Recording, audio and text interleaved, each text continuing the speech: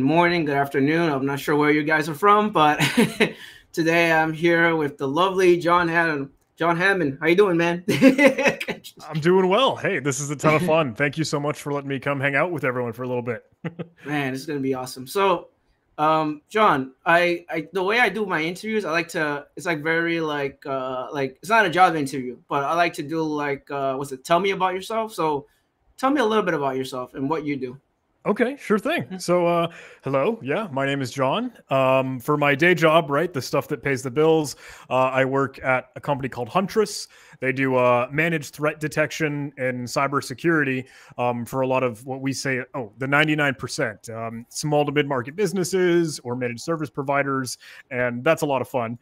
But over on the side, I have a cheesy YouTube channel where I showcase a lot of cybersecurity videos, guides, and walkthroughs and tutorials on all nerdy tech stuff, breaking into some war games like Try Hack Me and Hack the Box, or showcasing CTFs, Capture the Flag, anything I can get my hands on. Awesome. And with me, like I like to ask these questions. What's your background? Like, did you always work security, or did you go from something else? Just Oh, curious. for sure. Yeah. So I guess I grew up sort of like any kid, and they say, "Hey, I want to make video games, or I want to be a hacker, or something like that." Um, and I guess I had Googled probably at a young age. I was just looking online, trying to find resources and how to be hacker or how to make video game, right? And it was probably around like high school or middle school, and I was like, "All right, well." I found Eric S. Raymond's blog post that said, if you want to do this stuff, you need to learn how to program and how to code. And so that got my feet wet with Python, a really cool scripting language. And then I started to learn a little bit of like, HTML, how to make websites and all that. And for the longest time, it was creating software and like building things, small, tiny trinkets and stuff. But it wasn't until I got into my undergrad for college and university that it shifted to more of the cybersecurity flair. Mhm. I attended the United States Coast Guard Academy, which is one of the military institutions and service academies, like a West Point or an Annapolis and something like that, for the Coast Guard. And they tend to care more about the security of stuff that you make. Like, hey, it's cool and nice that you can build this thing, but can anyone else break that thing? So that introduced me to Capture the Flag, and that introduced me to vulnerabilities and exploits and CVEs and the wonderful world of security. Awesome, awesome. For I guess for someone, because I know security is like huge, it's big. What is I guess for someone brand new, like what is your thought process, or what do you recommend for someone brand new to security? And since I have you here, I might as well ask you that Oh, question. totally. So, Yeah, thanks so much for asking. You're totally right. It is a ginormous, wide field. There are way too many cool things to dive into. So it's really whatever you might be the most interested in. I think, and I would probably go out and venture to say, it is kind of fun to go learn how to do that Hollywood style hacking, right? Like, play pretend hacker, sort of acting as the adversary.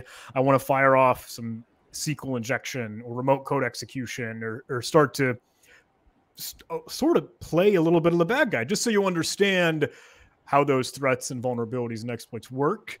And honestly, it augments and feeds a lot of the stuff that you might do just after that. Like if you're more interested in like, hey, I want to defend companies, I want to protect, I want to do blue team and security stuff. Well, if you know how the adversaries work, you know what makes them tick, you know what they're thinking about when they see something here and there on a file system or a network, then you're stronger than the other guy. So I would often, I tend to tell people, hey, go play some Capture the Flag or some of the cybersecurity sports that really help, cut your teeth and get you sharp on the stuff. got it, got it. Okay, so what are some in the top of your head? I'm just asking, like, what's some resources you recommend? Like, for I guess free. Let's go with the free resources first, and then Totally. yeah. Yeah, I'm a huge proponent of a lot of like online war games and cyber ranges. There are some good ones that I would totally recommend for beginners if they are new to Linux, like the operating system and distribution that's free and open source. Um, Overthewire.org is a really cool one for that. It showcases some of the command line fundamentals. If you wanted to get the Windows side of that, there's underthewire.tech. That's getting into a lot of PowerShell stuff and just knowing your way around. And then again, echoing some of the capture the flag flair, there's this event called PICO CTF or PICO.CTF.org. And it's a very, very cool, very beginner friendly, like really approachable competition. And they say, oh, it's for middle schooler and high schoolers, but totally don't take that for the words that it is. Like I struggle with a whole lot of the later challenges because it starts small, you get some bite-sized learning, and then it gets pretty tough. It ramps up quick. So by no means is it just, hey, for middle schooler and high schoolers. It's just meant to be approachable and friendly. Got it.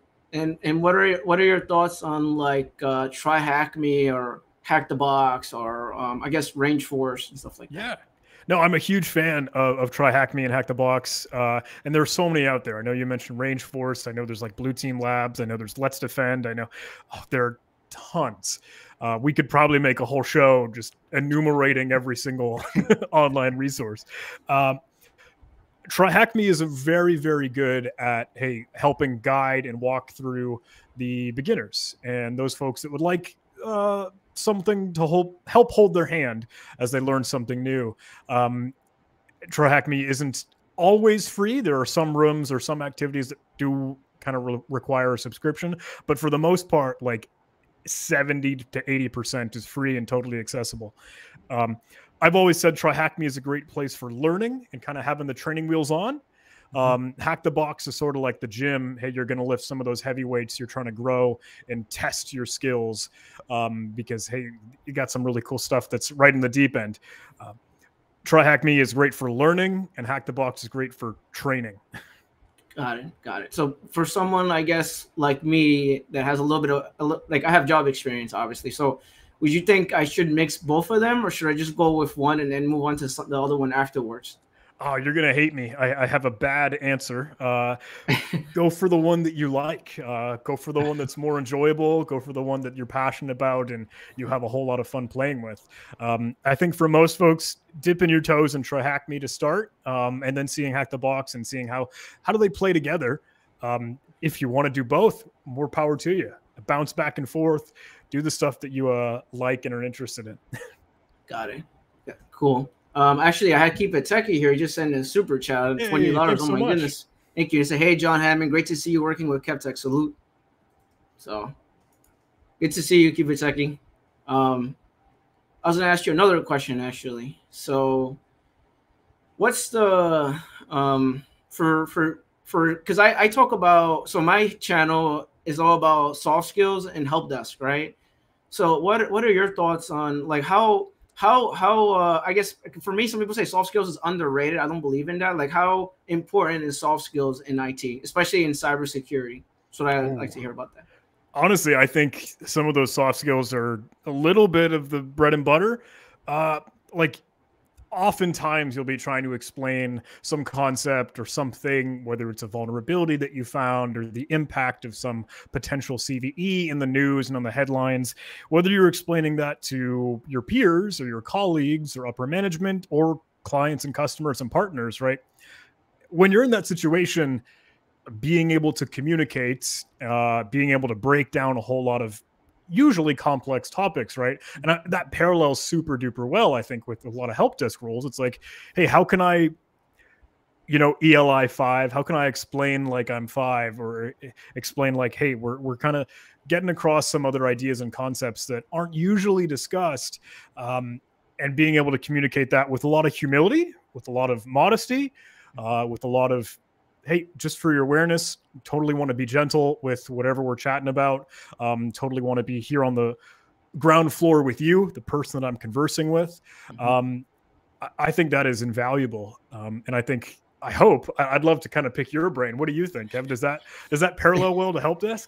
Yeah, it does. Because I worked a lot with executives and C-level folks, and at the end of the day, I don't look at a title. I treat everyone the same. Like I treat everyone with respect, and I try to be like the guy that I just treat you like, even if it's a janitor, I treat you the same. I treat everyone with respect and love, and I don't try to fight anyone. I try to break things down in a non-tech way, like they're my mom and dad. So That's the way and to I'm a do it. firm believer of that. I'm a firm believer of that. So it's just, I'm right there with you, man. Totally. yeah. And especially when I'm working with my mom and dad, you know, my dad, he's not good with computers and he's not good with his phone. And I ask him, like I show him something, he's like, I don't understand this, and I have to like explain it to him. Okay, I understand now. So, so I wanted to ask you another question, actually. For sure. This is a little more random. But LinkedIn, what do you think of LinkedIn, and what about LinkedIn connections, and how important is LinkedIn for someone brand new to IT? Just picking your brain. Ooh, that's a good one. There's a whole lot to unpack there because I think there are a lot of different perceptions, right? So, needless to say, I am a content creator. Like, hey, I put videos out on YouTube. I try to be active in the community and in social media, etc. And LinkedIn is no exception. I probably to a fault accept like literally every single connection request, and that's just me, right? Because I like, hey, I want to get more eyes and more attention on the cool stuff that I try to bring to the community, bring out to the table. And for jobs, right, for job hunting or for looking around, I am a huge advocate personally. Just, it's really cool to build your network. It's really cool to meet new people. If just to have, hey, your name's part of their radar, and maybe there are some opportunities down the line where you say, hey, company XYZ is hiring, or I've got a spot open at company ABC. I'm a huge fan of, hey, just trying to make yourself connected to as many people as possible within reason, right? Obviously, if you have your own, hey, I don't know this person, I really don't want to, that's totally your call. Like, but I think LinkedIn and Twitter and Facebook and wherever you can, I like that community personally. Got it. And I'm going to ask you another question. Should someone like brand new to IT, like should they like send their email to like a hiring manager on LinkedIn? Like, is that okay? Or because sometimes you have the ATS system and sometimes people want to bypass the ATS system. So is it okay to just go and send an email to a hiring manager, like in a professional message with your resume? Have you seen people done that before, or you haven't seen that? Yeah, no, totally. So in my opinion, I think that's totally okay. I think it's great to shoot your shot, might be, I don't know, the best way to put it, but like, hey, I've done that before. Honestly, the CEO of the company that I work at, his name is Kyle.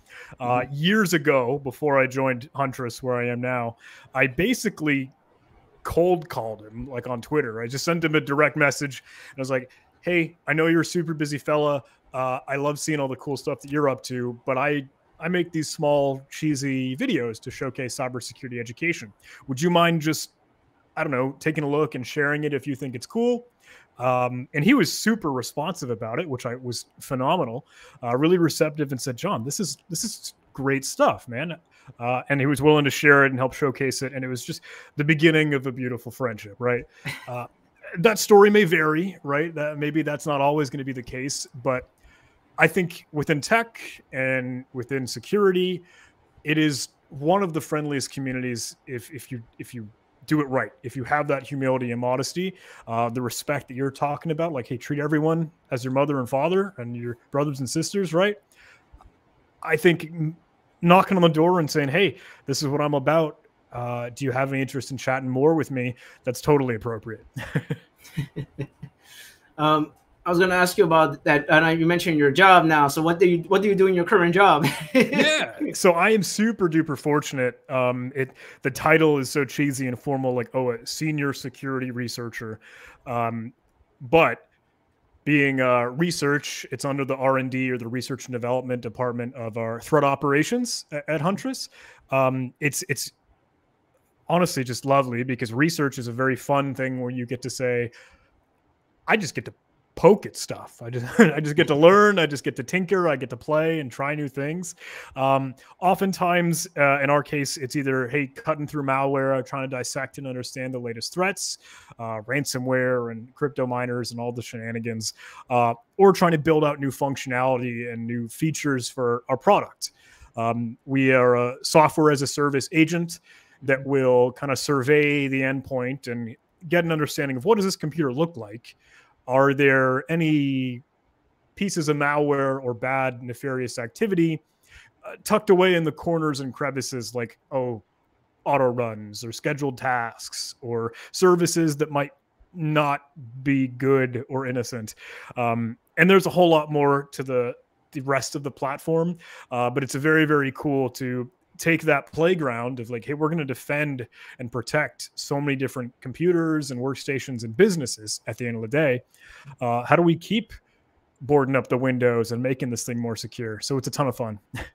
Awesome. And I'm guessing, is that like, I guess because the thing is with security and people get confused that there are different teams. There's like the red team, then there's the blue team, then there's the purple team. Like, are you like in between like the red team, or is that what it is? I think it's totally blue team a bit. And it's fun because I mentioned, hey, a lot of the stuff that I try and showcase and preach is a little bit more traditional red team, like being the hacker or being the adversary, but blue team is defending and trying to play that cat and mouse game.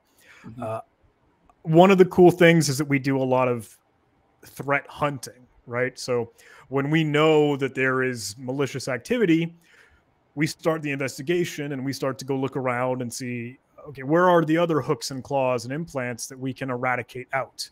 And it's fun because it's like a proactive thing. It's like, hey, we're not sitting with our feet up on the dashboard waiting for the alarm bells and whistles to go off. We're going hunting. And again, really cool, really fun stuff. I totally would recommend it if anyone has any interest in that.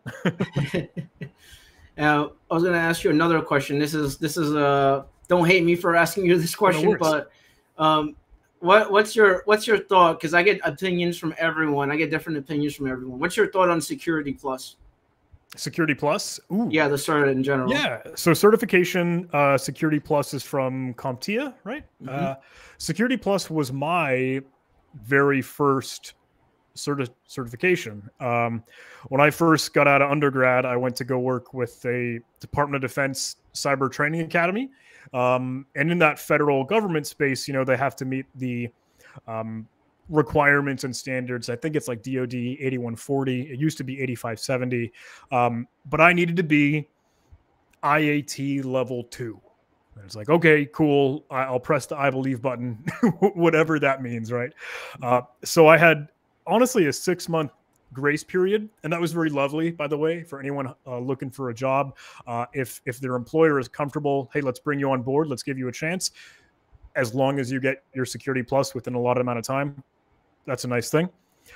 So Security Plus was my first certification. I already had a background in a lot of, hey, that on the keyboard operational cybersecurity stuff. And Security Plus, I don't know if it's changed in the years. It would have been around 2018, 4 years or so when I took this. And from what I remember, it was multiple choice, a little bit of drag and drop here and there. And there's nothing wrong with that. There's a time and a place for like, hey, I want to learn the lingo. I want to understand the terminology that comes in the cybersecurity space. And I think that was a very, very cool thing that Security Plus did. It's like, all right, here's a little bit of knowledge in all these different fields. And then you can talk the talk, right? You can have a conversation and know what's going on for other cybersecurity folks, nerds like me. I really like some of the application-based practical learning, right? And there's a ton of those: OSCP, EJPT, CRTO, blah, blah, blah. But Security Plus is a great way. Hey, let's dip our toes in the water. Let's kind of get a feel for what is this whole wide new world of cybersecurity. And I'm a good fan. I know it was my first certificate, and I totally recommend it to others. Yeah, I'm just wondering. I'm studying it right now, and also nice. I know that their government jobs usually ask for it. So if you work for the government, you got to have like Security Plus. They kind of like make you have it. Yep. So that's what I was asking. I was gonna ask you another question, like for someone that, because I know we're talking about cybersecurity, cyber. Yeah. Sorry. What's no, you're good. I want to know for someone that's non-tech, what is captured the flag? Yeah, and I'm sorry I didn't kind of offer that earlier.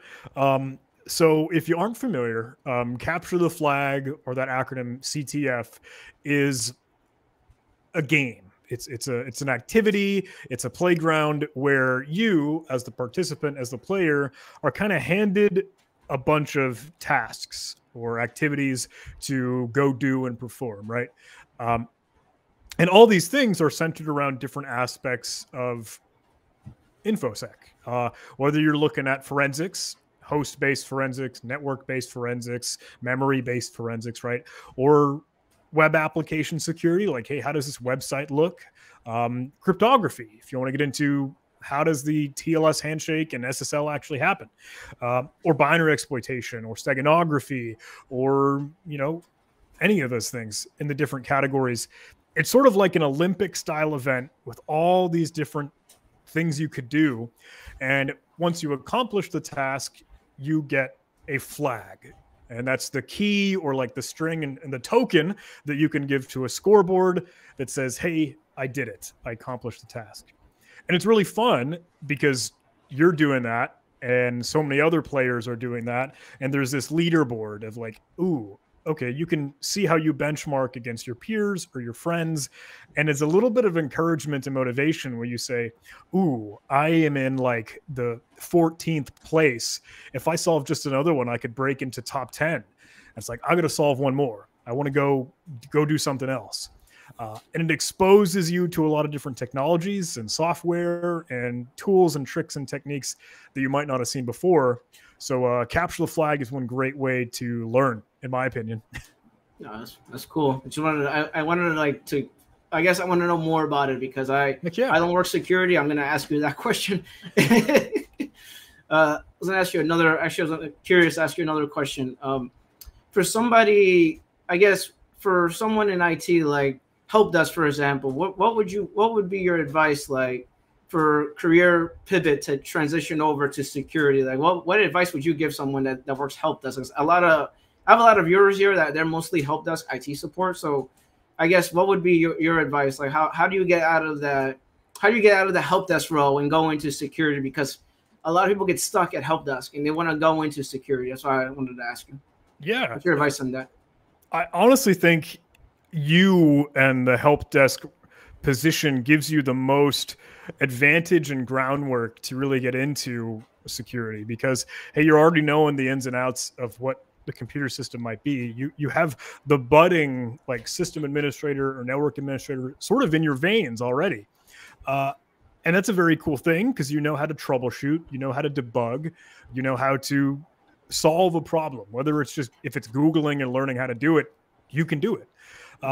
So for advice, if it's all right, I think it kind of boils down to some of the cheesy basics, but like have your portfolio, have your projects that you like to tinker with and do maybe even outside of your day job, right? But show your work and the stuff that you're learning about, the certifications that you're going after. Have a website, use GitHub. Like when you're online and you're chatting through in Discord, or you're a member of the community, or you're attending events and conferences, I think it's very, very cool to, again, network with all the people, as we mentioned, in LinkedIn and social media. And you just show that, hey, I want to break into this community. And if you're vocal about that and you say like, hey, this is a lot of fun, like I'm really enjoying Helpdesk stuff, but I'm ready to go tackle something new. That's, I think, going to be really respected and really admired. So just dive in. Someone asked a question though about certifications. Actually, how do you stay motivated for studying? That's such a good question. It comes in waves, and I think a lot of people might agree. Like, all right, if I'm hard charging and running towards certifications or studying and spending long nights, working weekends, basically, it sometimes wears you down, and it can turn into a pretty unmaintainable lifestyle once you're losing sleep. And I'm a horrific example of this. I would really recommend, when you're feeling that burnout coming on, take a break. Go play some cheesy video games, or go hang out with your friends, family, loved ones. Go play with the dog. go outside and take a small walk. What I've learned very, very recently, well, I've been given this advice and this knowledge and wisdom, like, put your phone on airplane mode. Like, don't let anyone else distract you, and just chill and relax and take a breather. And I think that's very, very warranted. Once you do that, either you get a little bit of anxiety and you're like, oh shoot, I should get back to work and studying, or you'll be like, all right, I feel pretty rested, I'm ready to dive back in. Both of which will maybe get you back in action. So whether it's studying, I know it's a long grind, but it's very, very worth it once you get closer and closer to the light at the end of the tunnel. Someone asked another question actually about is how important is networking in cybersecurity? Like networking as networking like TCP/IP, not networking as LinkedIn. How important is networking? Yeah, so I'll be totally straight up and transparent. I don't have any of the Cisco CCNA or CCMP or certs in that world. I don't have my Network Plus. I don't have my A Plus. And if you want those, or you like them, or you have them, more power to you. I think it comes naturally. Like, as you start to play and as you start poking through, whether it's war games or whatever training that you're doing, it's sort of organic when you think, oh, that's an IP address. Oh, I know it's connected to this router, and there's the broadcast or gateway address. And like, oh, I know that router is NATed, right? Because it's a local maybe thing. And okay, sweet. That's totally a WAN router to do the actual internet over there. But I'm in this sort of castle walls here.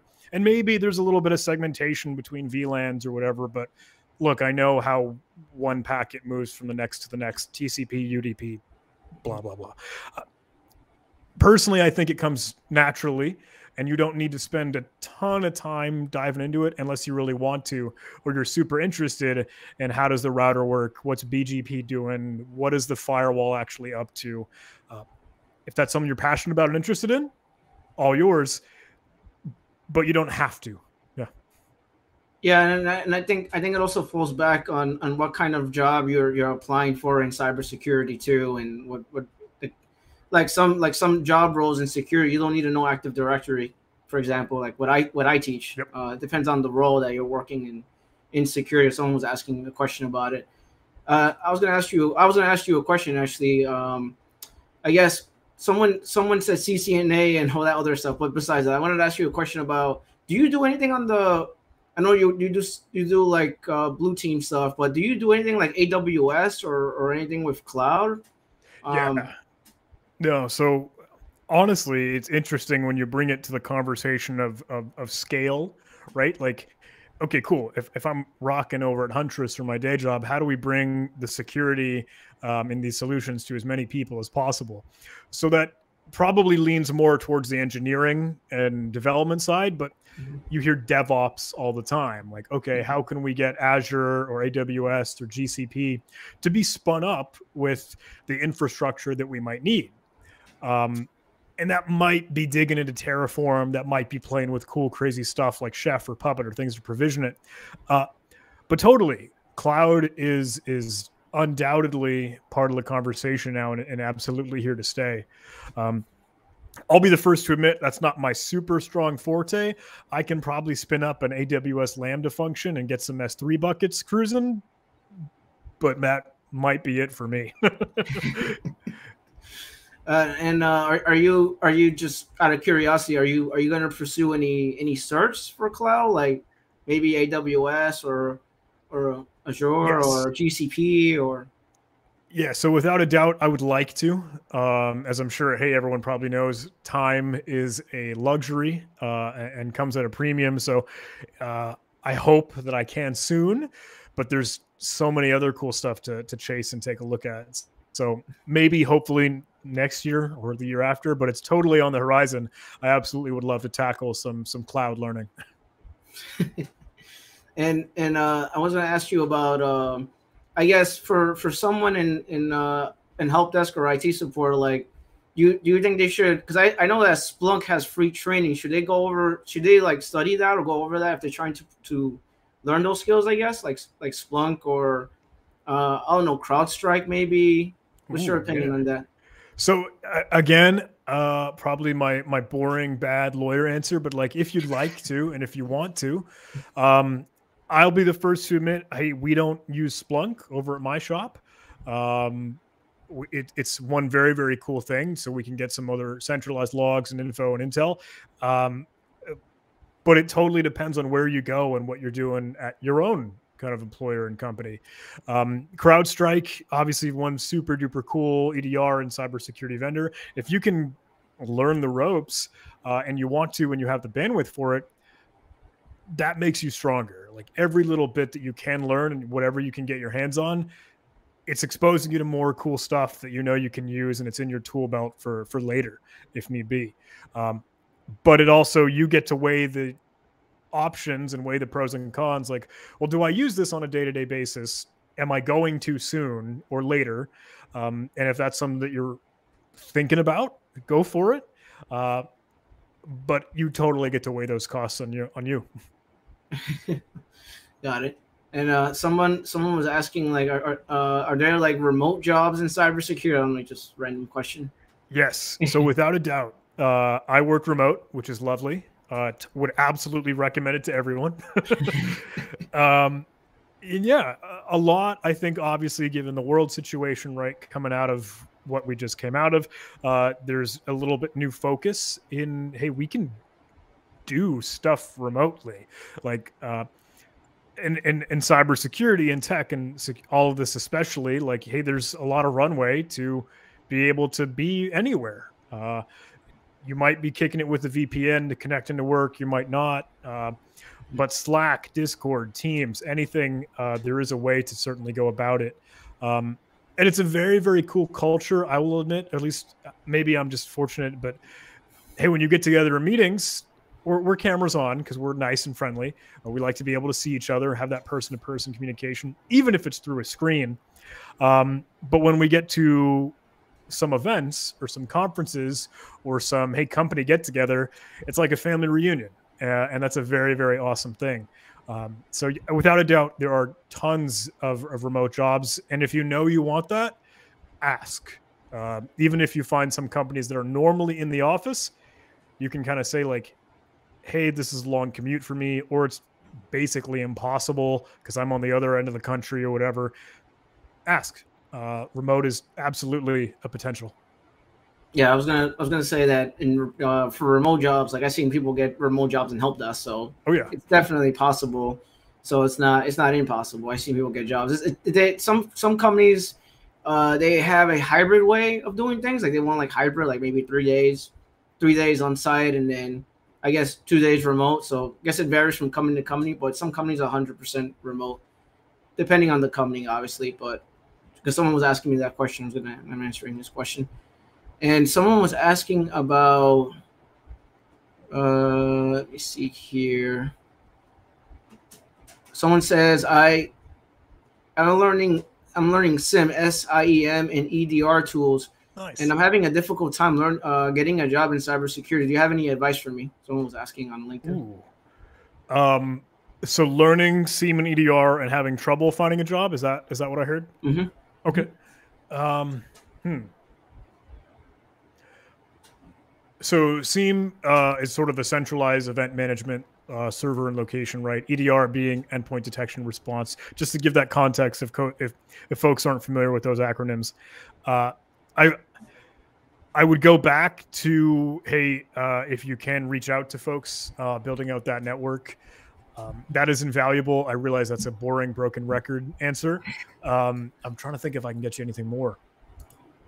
There are some competitions, and I think it might even be Splunk, right? Or like Boss of the SOC, Security Operations Center, where you can get integrated and get on the radar of other companies, of other folks looking for a new round of folks. Hey, can we bring in any new employees and get some new candidates? That's a very, very cool thing. So Boss of the SOC, I know it sounds weird when you say it fast, if anyone wanted to Google that. But I'm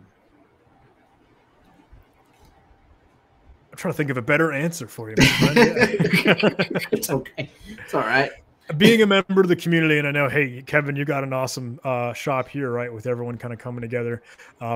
there are always roles looking around. So maybe it's just a matter of, hey, asking friends, asking peers, and throwing it out there.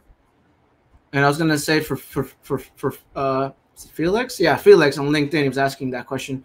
You could go into Cyber Dojo like Cyber Mentor Dojo. I'm not sure if you're familiar with that platform, but I recommend go talk to them, and they will look at your resume and they would figure out what's going on with what you're doing. Because sometimes it's nothing to do with you. Sometimes it's the resume, and you can't get a job because of the resume. Because at the end of the day, you won't be noticed if you have issues with the resume. The resume plays a part when it comes to applying for jobs. It get kicks back by the ATS system.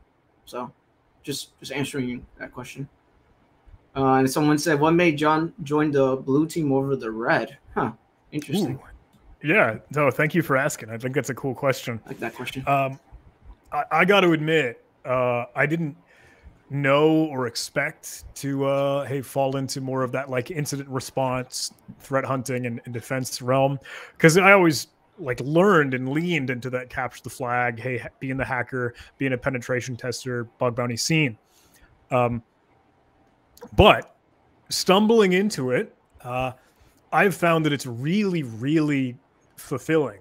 And I know it sounds kind of cheesy and it probably sounds pretty dumb, but it's a weird sentimental thing where you're like, hey, I feel like I'm helping companies protect themselves. I feel like I'm making a little bit of a difference in the world if we're making bad people and threat actors work harder to hold businesses and data for ransom. When you see some of the crazy wild stuff in the news, like, oh goodness, a university or school had to shut down because of a ransomware attack, or oh, so many personnel records from medical, dental, whatever the case may be, records just now for sale out on the dark web. That's crazy stuff.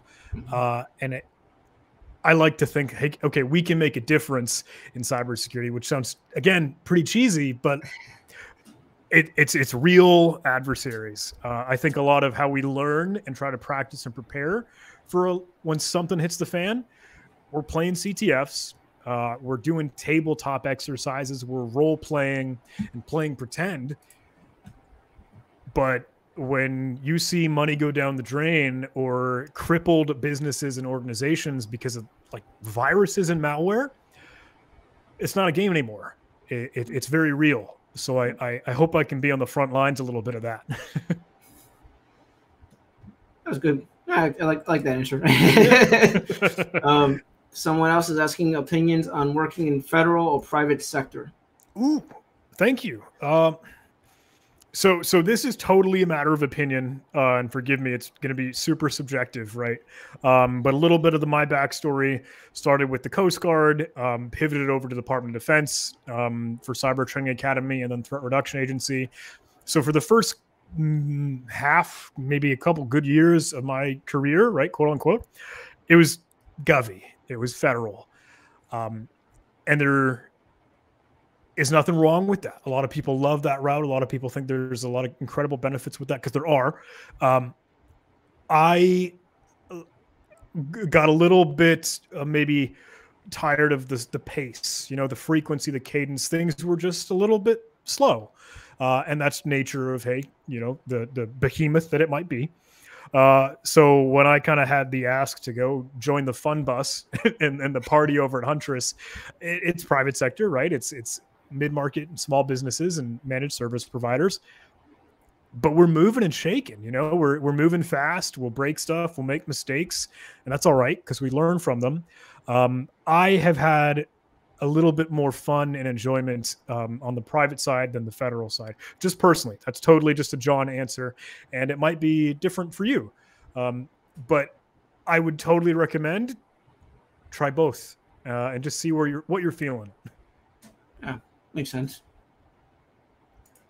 And John, I just wanted to ask you a random question, I guess. Yeah. What made you start a Discord?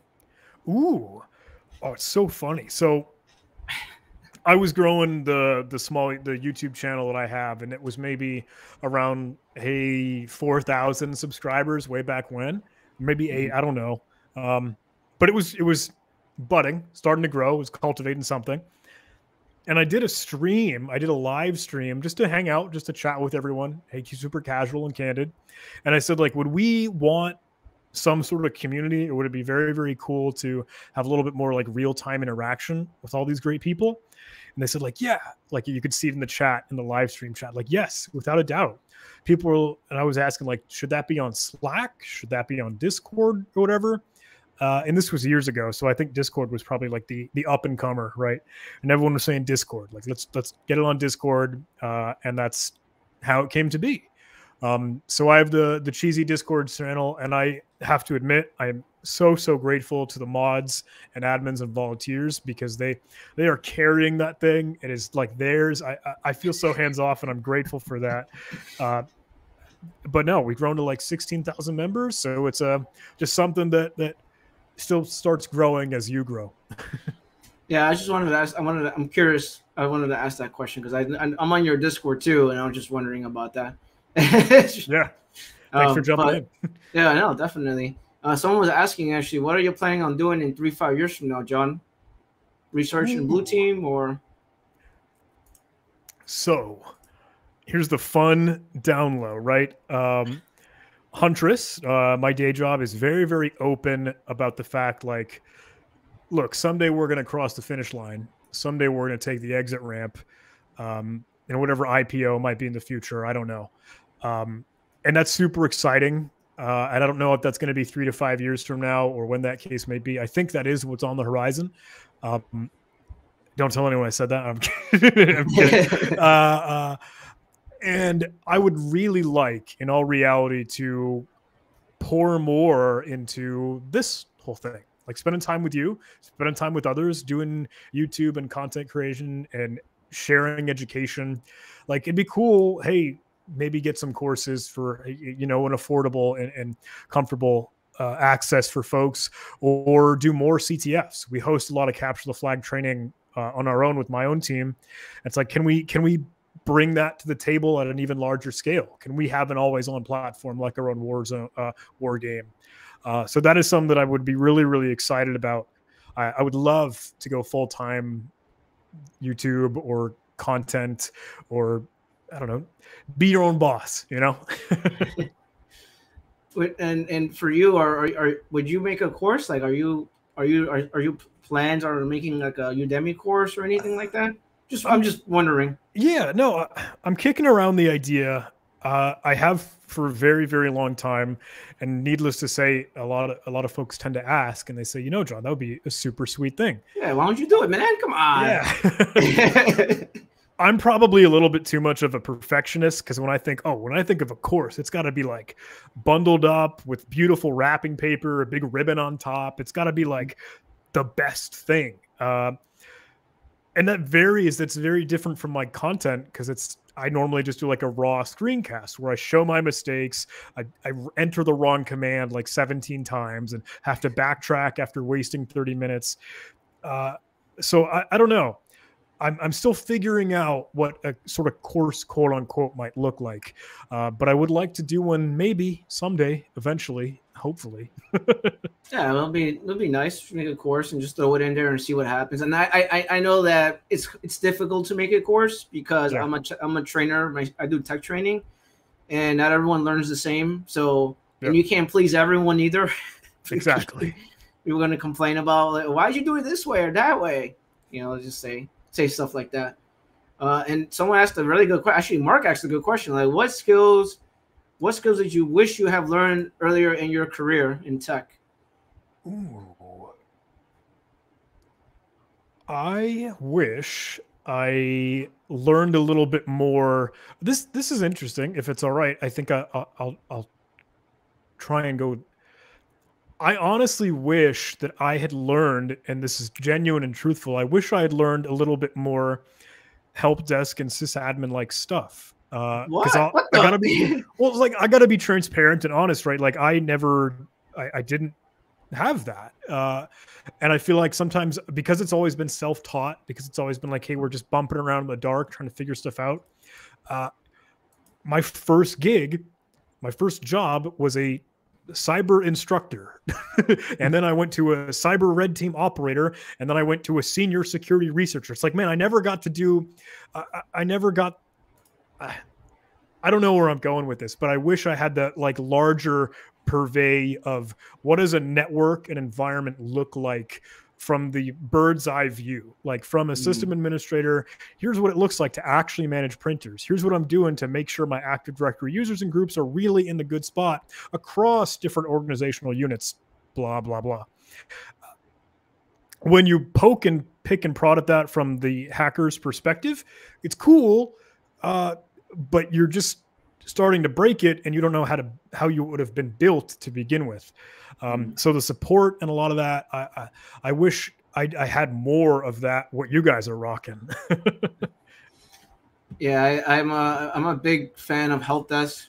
You could ask someone that if you say Helpdesk 3 times, you tap your feet 3 times and say Helpdesk, I show up. That's just how it is with me because I like Helpdesk. Kevtech, he said the same thing you said. Like he said, it took him a year to. Because Kevtech made a Linux course. I don't know if you know about that, but he made a Linux course. It was so good. Like anyone that's brand new, I recommend you watch that course if you're brand new to the IT. And actually in cybersecurity, you have to actually pick around Linux too. Actually, so so you need to know Linux. But yeah, Kevtech, he made a course on it. But he says the same thing. He wanted it to be perfect. He's having issues with loading it up because he wanted it to be perfect. It's like artist, like creative self-loathing. Yeah, exactly. Your own worst critic, right? So yeah. And someone actually, InfoSec Pack said, "How you doing? How's it going? Good to see you, John." Yeah, good to see you. How are things? And he said, what else? He said, "System admin is good to have. It's good to have." And then ask you another question. What would you say led you to cybersecurity field? Ooh, okay. So I'll harken back again to I guess those early days, right? I was mentioning, got my feet wet in the Coast Guard at the Coast Guard Academy, and that introduced me to more of that. Hey, security and vulnerabilities and exploit stuff. And truthfully, that was, I'm not going to lie, capture the flag. There was a competition called Cyber Stakes. It was put on by DARPA, which was kind of sweet. And it was an event for all the different service academies. So it was Coast Guard Academy, Air Force Academy, Military Academy, Naval Academy, blah, blah, blah. And it was going to be a live and in-person competition. And I got to play a little bit in the qualifiers, enough that they were willing to drag me along and be part of the team. But when we got there, this would have been back in like 2014, 2015, a little bit of the underdogs. We were very new to this. We didn't know what sort of commands to run, what sort of tools to use, and the process. But the event was hosted by this group from Carnegie Mellon's University called the Plaid Parliament of Poning. PPP is sort of their like hacker handle and team name. And if you look on ctftime.org, or if you go to DEF CON, one of like the largest hacker security conferences, they've consistently won the DEF CON competition, like the World Series of hacking. And it was wild because we didn't know at the time, like, cool, I'm having dinner with like whatever the best cybersecurity pros or hackers in the scene. And so we had no clue. But we were asking them, how do we get better at this stuff? How do I improve? And they told us those same, like, here's a big, long list of resources. Here's Smash the Stack. Here's exploit exercises. Here's VulnHub, blah, blah, blah. And I don't know, that like opened the floodgates. That was like, whoa, there's a whole new world to all these computer stuff I've been kicking around with. And it was just exciting. It was just fun because it's like, again, it felt like Hollywood hacking or defending and protecting. So really fulfilling stuff. And I was going to ask you a question. Do you play video games? I do, a little bit. Which games do you play? So I have been a Nintendo Switch fella. I play a lot of Super Smash Brothers whenever I kind of want to unwind. Yeah, yeah. My main is Ganondorf on Ultimate. And I'll goof off with some Rocket League, or I really like the simple games that are like only 5 minutes, because if I were to play like Skyrim or something open world, I get too like way overwhelmed, and like I it can't fit in my small brain. Someone was saying, I actually like I actually say, yeah, he's like, working help desk, you get a lot of sense of patience. I agree. I've been in help desk for a while as well, and I'm in a different job now, but yeah, definitely, it gives you a newfound respect for people in help desk, especially especially people in cybersecurity when they make changes on the back end, and the first people that get hit is help desk. So that's why we all work together, right? Help desk works together with cybersecurity, and cybersecurity works together with help desk, because they always make changes, and you have things like Zscaler, Palo Alto, and then certain things get blocked, and then people can't access certain websites, all that good stuff. So, and let's see, John is a goat, and I learned a lot from him. Appreciate you. Oh man, that's funny. Yeah, I'm a big Steam guy, so I actually play I was a Counter-Strike Source. Nice. Oh, that's awesome. Counter-Strike Source. Yeah, I play Counter-Strike Source, and I play Age of Empires. Those are my games. That's awesome. I used to play, it was like a golden edition of like Age of Empires 1. Age of Empires 2 was really cool. And I found Stronghold, which is another really cool, like, hey, medieval times, real-time strategy game. So super cool. And this says here, what is it? I don't like, some people don't like this question. Stig's question. John working on Blue Team. Do you deal a lot with Stigs? Oh, here we go. So this is super cool. So right now I am not doing a ton with STIGs. So again, for folks that might not be familiar, STIGs are the Security Technical Implementation Guides. I think they come from DISA, Defense Information Security Agency. There might be some other arms and legs in some places. When I was, again, in that more federal space, they cared like crazy about STIGs. They're like, hey, I want everything to be in compliance with these checklists and these implementation guides for security. So much so, I wanted to create like a cheesy Dumbo PowerShell script that would just like apply a STIG, change the registry, tweak configuration files. And I might even have a video on that in all reality. But right now, we, again, for Huntress, I'm not doing a ton with them yet, but we are going to be trying to move into like, hey, system hardening, and like actually ensuring good IT hygiene. So I have a strong feeling we'll get into more like, okay, how are we going to board up the windows and lock the doors with Security Technical Implementation Guides being a guiding light? Got it. Do you play with STIGs much, Kevin? I'm sorry, I don't know. No, I don't. I'm not in cybersecurity. I do. Cool. I do. However, we do like fake emails with employees at work. So like, I'll send you like a free Starbucks coffee when it's not from Starbucks.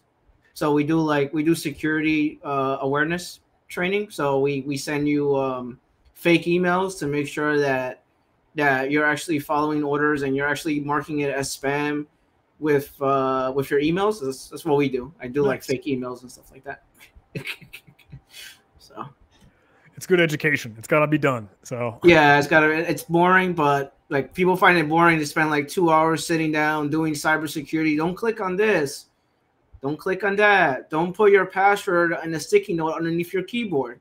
Like things like that. It's just like that's the other thing. So I had a question. So is getting entry-level job in cybersecurity IT the same in the UK and the US? Is a good question. I don't know. That's a very good question. Yeah, I wish I had a better answer. Truthfully, I'm over in the United States and don't know the UK world. I would have to have a hunch. Hey, it's probably very, very similar. Get yourself out there, show your competency, show your strength, and see where the cards land. Yeah, for me, because I interview someone in the UK, they have apprenticeships over there. So if you're trying to get an IT support job, usually what they do is they do apprenticeships and then they hire you full time. That's typically how they do it over there. Some places care about A+, some don't care about A+. It depends on the company. So let's see here. John, if memory serves correctly, You're largely into reverse engineering software. Just curious. What drew Yeah. you into the aspect of security? No, thanks so much for asking. It's funny. I think I have a little teeter totter on that because I can cut through, hey, some weird living off the land language like scripting languages. Oh, Visual Basic Script, PowerShell, Batch, right? JScript, shenanigans like that. But I'm not that good at cutting through a real binary like in tools, Ghidra and IDA and some of the others, right? Disassemblers and debuggers. I want to get better at that and sharper on that. But the stuff that I've been doing for kind of peeling apart and playing with those other languages, it came through, hey, understanding malware and understanding those threat actor techniques. They want to live off the land, right? And use some of the tools and languages that are already present on a Windows computer. So you just kind of have to figure out, oh, how are they obfuscating this or how are they hiding this? And that is very, very cool because I think it plays well into that CTF sense that captured the flag. Like, I just want to understand. I want to pick up this apart and see what it's doing, where and how. So totally came from Huntress, though, and in full transparency. Yeah, William is he's on my Discord. He's Nice. he's into Linux. He wants to get into cybersecurity, and that's why I figured he would ask that question. More power to you, Will. See here. Oh, someone said, yeah, you'd be surprised how many times people at work click on phishing emails. Yeah, it happens. And Kevtech plus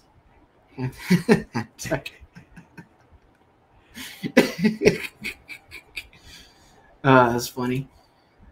So John, like what are I guess what are your plans for the long weekend? Are you off on Monday? Oh, I am. Yes, very much so.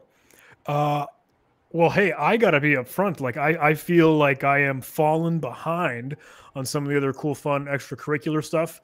I've been wanting to get out some other videos and some content for the YouTube channel and for just like, hey, helping some other organizations and companies do what they do. So hopefully I'll get some time to record. But we are going to be doing some cool social, hey, friends and family time. I think we have a barbecue coming up tomorrow. So just finding the balance, you know? Finding the balance. How about you? So I'm gonna do a barbecue as well, and I'm going to a party tomorrow, so should be fun. Should be a good time for me. Heck yeah. I was gonna ask you another question. Like what like I want to know, why did you start a YouTube channel? I'm just curious about that. Ooh, yeah. So again, harkening back to, hey, I was just a silly kid Googling and looking around on the internet, how to get good, how to be hacker, how to make video games, how to program and all. Honestly, I found like YouTube videos and tutorials. I think way back then it was The New Boston. I don't know if folks might be familiar with that account, but Bucky Roberts or Greg Roberts, right? I think that's his name.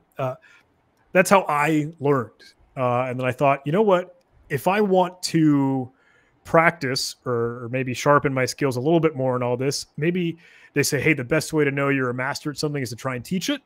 So I made YouTube videos trying to create tutorials the same way that I learned, and I don't know, giving back hopefully in some strange way.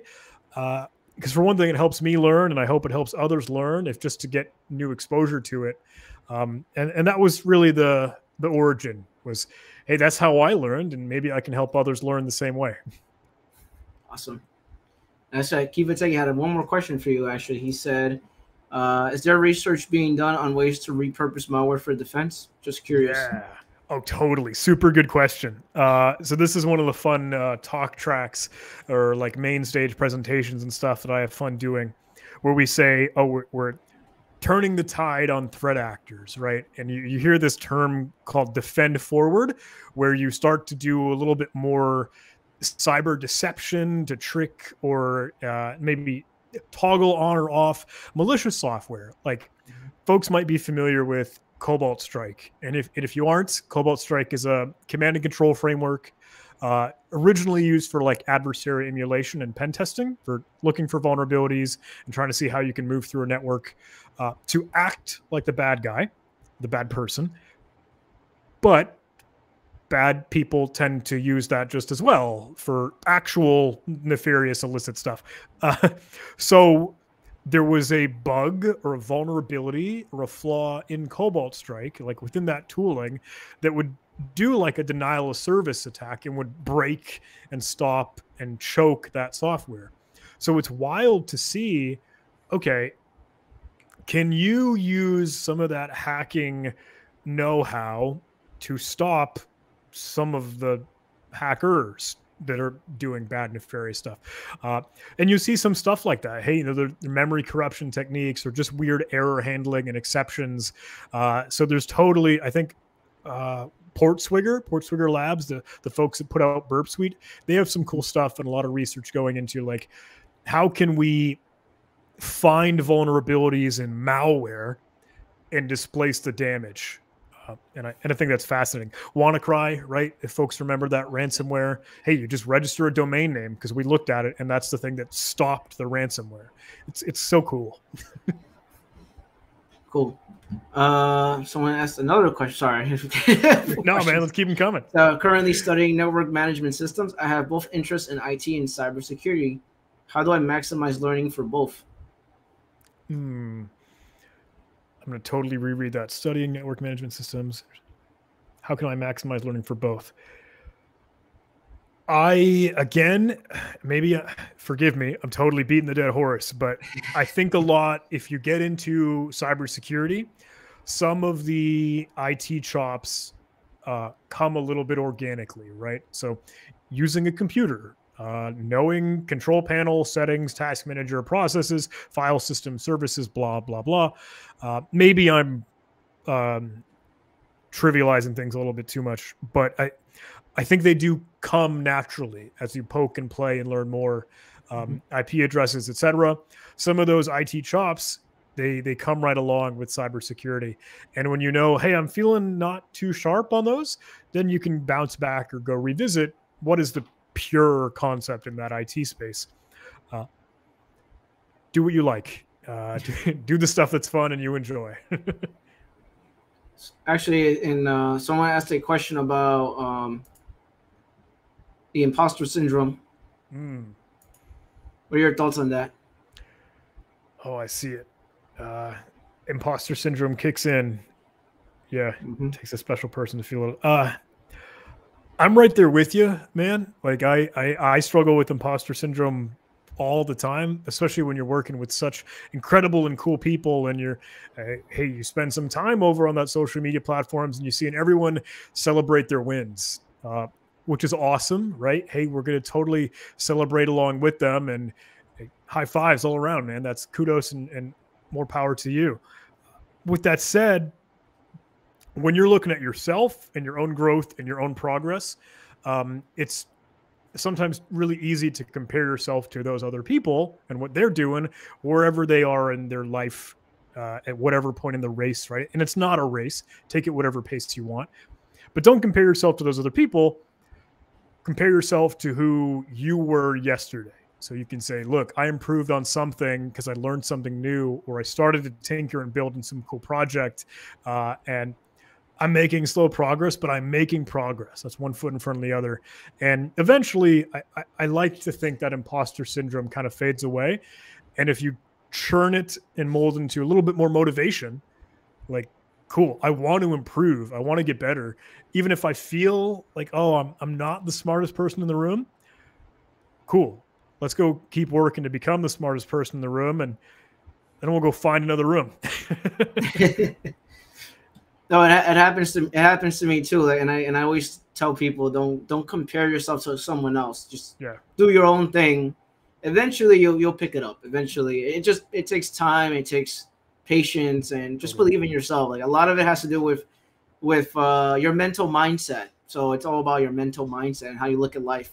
And I try to stay positive. I try to look at a positive way, which is how I am. So, give you a John, are you do you gotta go, or are you just wondering? I don't have to, but yeah, whenever you're feeling, hey, we could wind it down, and that might be good.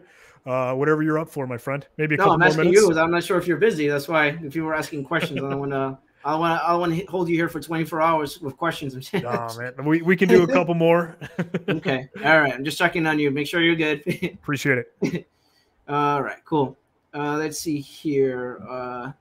Are there any hardware requirements to be a security researcher? Where can the audience learn more about it and what it means to be a security researcher and what to do, how to do it?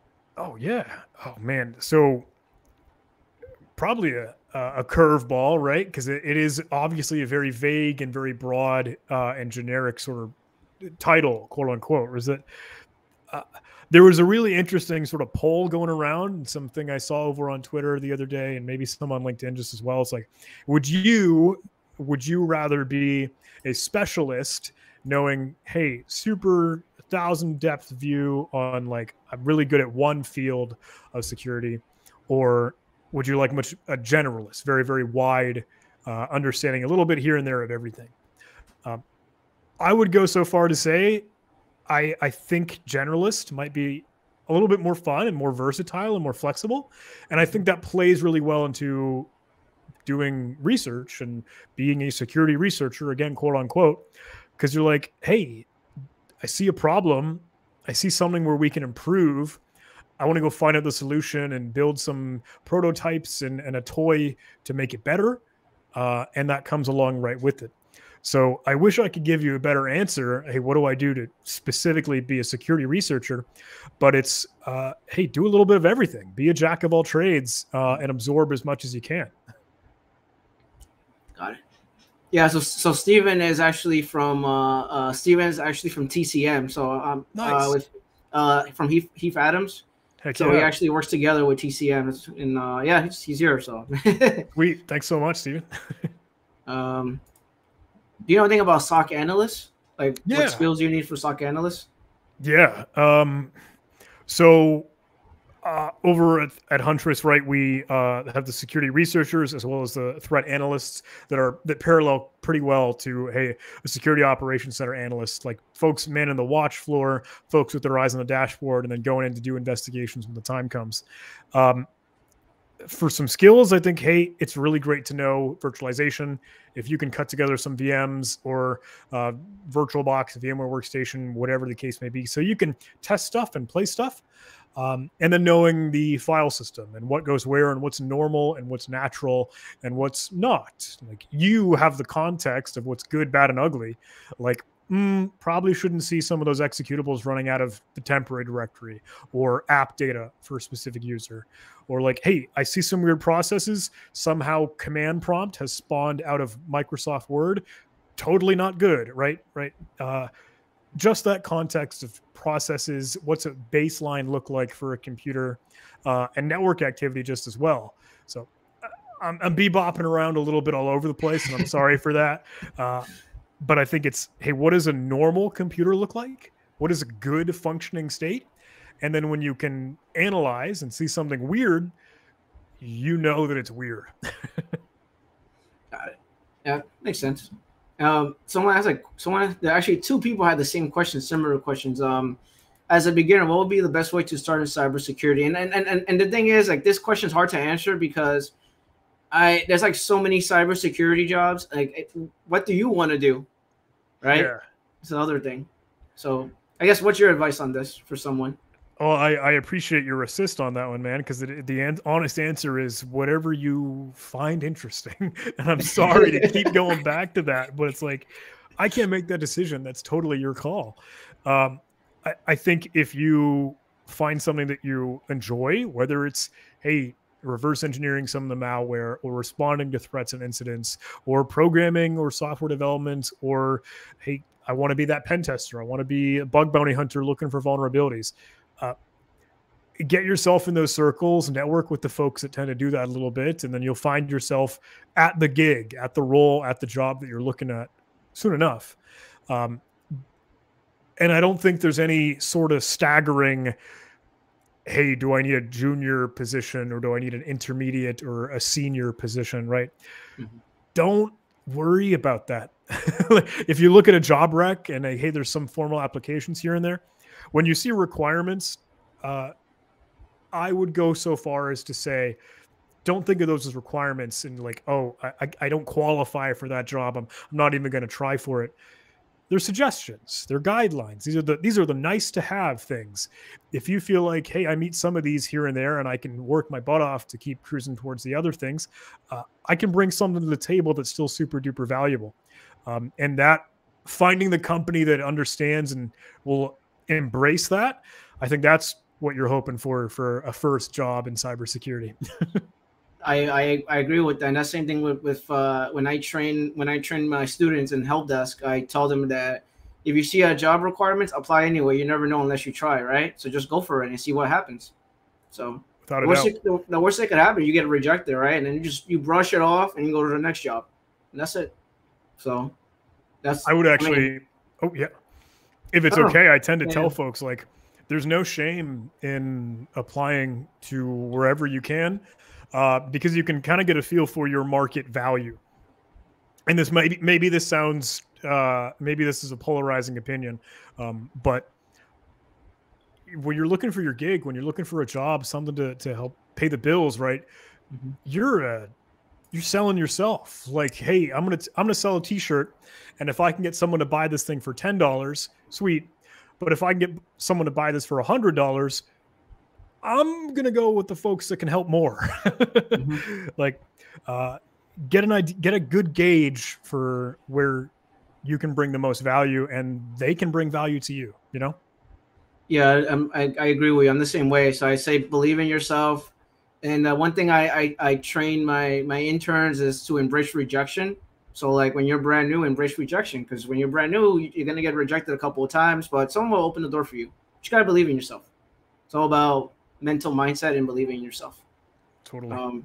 That's just how I feel, as my personal opinion. So I was actually going to ask you one last question, actually, John. So this is a controversial question. Ooh, okay. So should you work help desk if you want to get into cybersecurity, or can you not work help desk and get into cybersecurity? Yeah, no, totally. Super good question. Thank you for asking and opening the can of worms, because I know there has been a hot debate on this, right?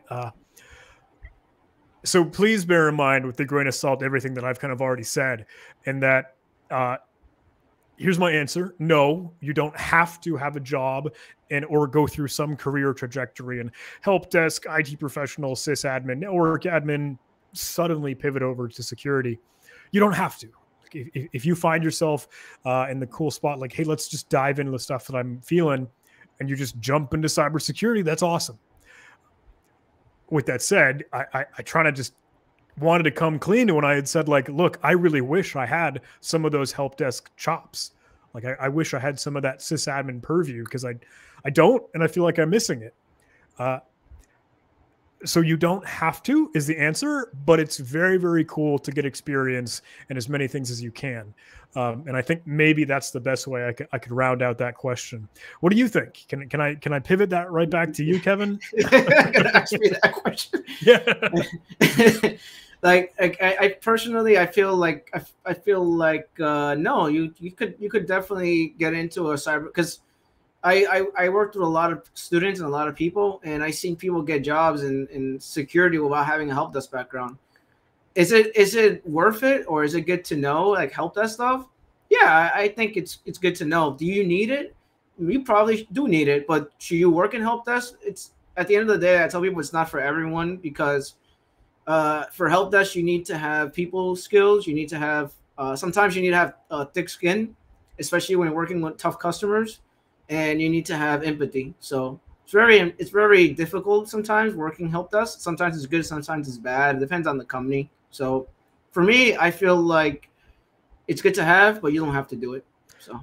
Oh, I remember you mentioned, I think, to me when we were just chatting back and forth, like, hey, your background was kind of from a restaurant. Is that fair to say? Is that okay? Yeah.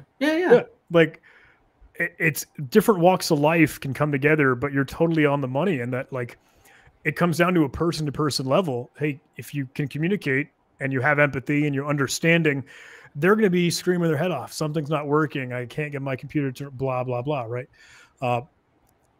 You'll see varying levels of that, I like to think, just as well in cybersecurity, because we're banging our head against the wall trying to do things that we don't know what we're doing yet. No, definitely. It's just that's the thing with me is that I tell people that if you want to work help desk, you come and look for me. I'll train you on that. But if you don't want to, because a lot of people don't want to, I get that. And John, I'm not to say anything bad, but I always get asked this question: how do I skip help desk? I want to just get into security. You know, like sometimes I get people that don't like help desk for some reason, so they try to skip it as much as possible. So that's why I figure I ask you that question. For some reason, people don't like help desk. So, just saying. No, it's a different realm. I think they do still bleed and blend into each other just a bit. But as you mentioned, look, you can, but it's such a valuable and helpful skill. So, Definitely. And someone actually had a question: how to improve your analytical skills? Ooh, cool. And I think that would be an all right one to probably wrap this up with, if that's all right. Because I think, honestly, and maybe this is how we can tie this thing together, is it's practice. I wish I could give you a better answer. I wish there were like a, hey, here's how to skip section. Here's how to whatever, get rich quick scheme or whatever. Nah, it's that practice. It's that exploration. It's that hard work and grit a little bit, but pivot and change that mentality to like, it's fun. It's playing, it's tinkering, and it's experimenting.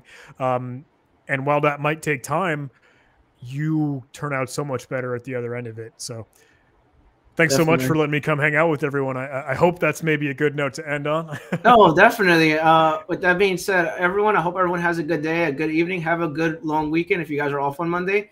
And thank you, John, for being here. And I'm going to end the stream right now. Let me end it. This was a treat. Thank you, John. Let me end the stream. Thanks all.